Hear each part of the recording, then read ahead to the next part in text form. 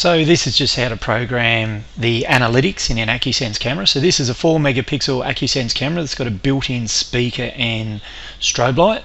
So this is just a live view. So if we go into configuration, and we are already in it, but where we are is in event and basic event. So this is where we can set up the flashing light and the audible output. So on the audible output, the warning, now this is what the speaker is going to say. So the one that I think is not a bad one is this area is under surveillance. We can hit test and make sure that it comes out of the speaker. Alarm times, how many times that when the event's triggered that sound will sound. Volume, usually crank it up as loud as you can because it's not too loud out of the camera. Now you can leave this on 24 hours, this schedule, because we can change the schedule in the actual the line cross event, the smart event. But if you do want to do it differently, I'll teach you how to go over midnight.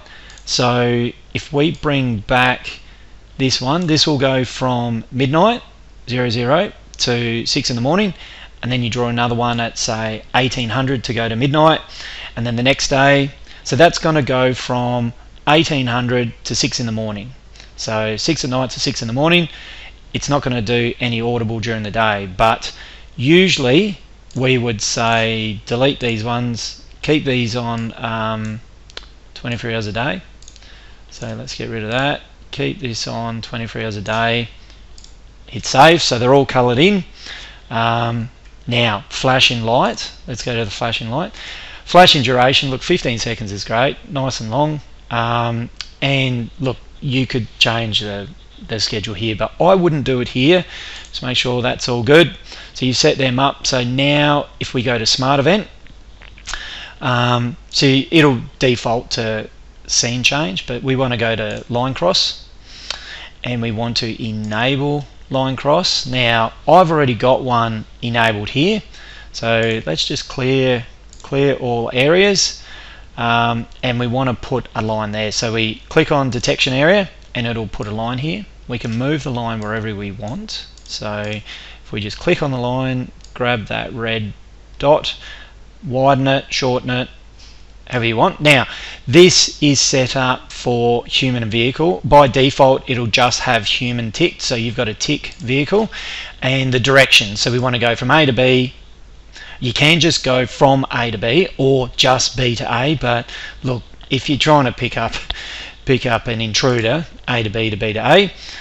Sensitivity, I don't usually go past 50%. I find 50% the default is good. Now, because this is an Acusense camera, we can have more than one, so we can actually have 4. So we can go to number 2. You would usually have to press detection area, bring up this line and put this line wherever you want. Once again, you're going to have to tick vehicle, sensitivity, leave it at 50 and hit save. So that's 2 areas there. You can do more. So I'm in schedule. Now this is the actual smart event. So if you wanted to stop that event during the day or during the night, this is where you would set your schedule, and that's what's going to stop the speaker going. The client can turn off notifications on their phone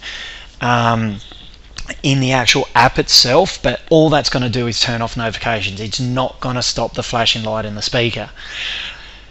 Then we head over to linkage method. So this is where we have to tick flashing alarm and audible alarm. We've already got notify surveillance center tick, so that's going to go through to the app.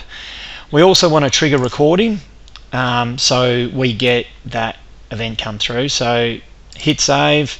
Now that is how to set up a smart event with the flashing light and speaker. You would also want to make sure that it's recording, so you can just do event on these ones. So remember, with an Acusense, with a Gen 1, you don't have, it's not going to do motion. On Gen 2s I've been told that they do, so but you can just set it to continuous. So this at the moment you can see is just set up for event. but yeah, you'd probably want to just leave that on continuous. But Gen 2 supposedly can do motion as well, so that's it.